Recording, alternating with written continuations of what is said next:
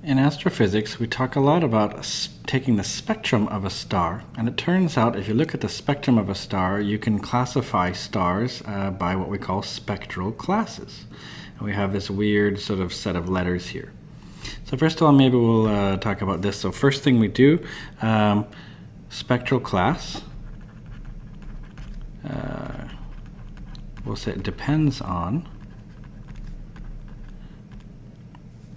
well, how the spectrum looks. So how a star's spectrum looks. Okay, so depending on what we see when we look at the spectrum of a star, we can then sort of classify them. And they're classified in a kind of a weird looking way at first. This, however, this is key for what we call main sequence stars. So if a star is a main sequence, what that means, it means the core is burning hydrogen to helium. So while a star has this happening in its core, we say it's a main sequence star. So keep in mind that this is what's really important here. Now we actually have, well, we can make a list actually of sort of spectral class. And we can actually have an equivalent temperature. Remember, that'll be in Kelvin. Remember, this is sort of the surface temperature or the black body temperature. That's what's really important here. So the first spectral class is called O. And that one has a temperature of, well, 33,000 or larger. So these are the hottest ones. So something that has an equivalent black body temperature of 33,000 Kelvin or larger, we call that an O-class star. And then if something's a B-class star, well, it's around 10,500 to 33,000. So that's something like this. The next type of star we have is A. So A-class stars here are 7,500 to 10,500 Kelvin.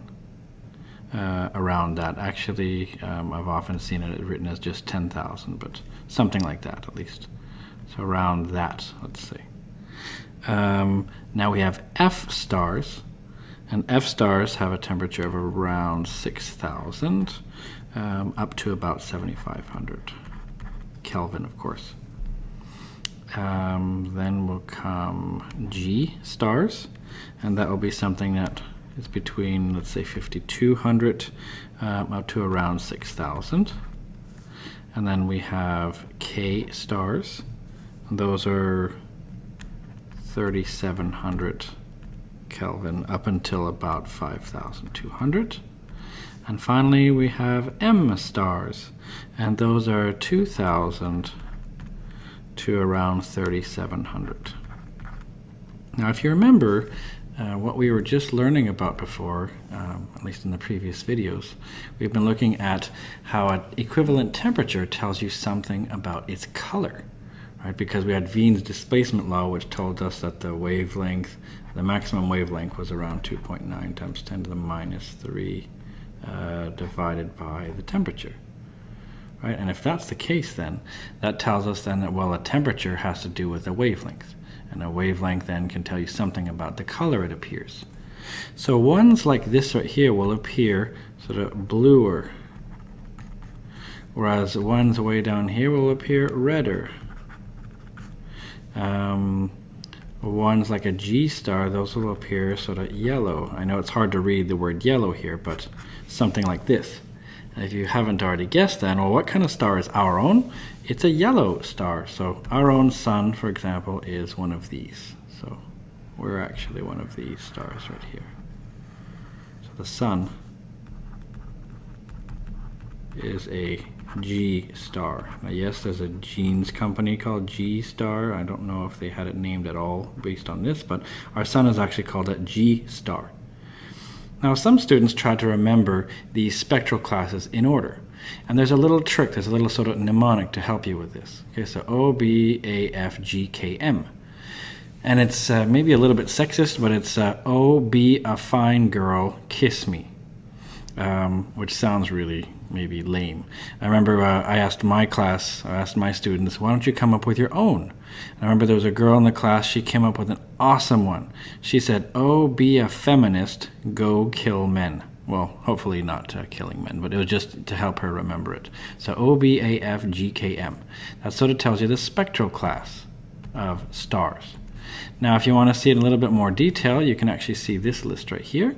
This tells you the same thing except in a lot greater detail. And so what it does, OBAFGKM. Do you notice there's other types? So these right here are extra. That's because they've started detecting even fainter ones. Because remember, this tells you something about their color here. So conventional color, for example. So these are red, these are blue, and they can be white and yellow and stuff. These are actually even dimmer. So they've actually started detecting really, well, even cooler stars. So because of that, they've had to sort of set new spectral classes. So there's extra ones. There's L and there's T's. Now what we can do is you can also take a look at the masses of them. And look, these O stars, not only are they very hot, they're a lot more massive than the sun. Remember, this little circle with a dot means sun. So they're more than 16 times the mass of the sun. And so you can take a look at these ones right here. And obviously the ones with G stars are around the mass of the sun. That should make sense. And it turns out that's also related to the size of them. So these here are bigger than 6.6 times the size of the sun, whereas these ones over here are roughly the same size as the sun, and these over here are smaller.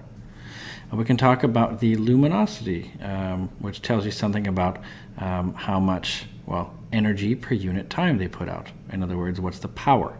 This tells you something real about the stars. So these stars are 30,000 times the luminosity of the sun. So they're much, much brighter if you're right near it. Whereas obviously G stars are roughly the same as the sun, and these ones here are way, way less than the sun. And we even have something about the fraction of all main sequence stars, which means of the stars that are burning hydrogen to helium, that's what this means, right? Main sequence means burning hydrogen to helium in the core. While a star is sort of happily burning this, converting hydrogen to helium and giving you light. That light, by the way, is what you see, and that makes it, that makes it exciting. But if you look, O stars make a very small percent of main sequence stars. And actually it turns out they also don't live very long. So these stars burn really, really fast and they die out. So they sort of live fast and die young, these ones.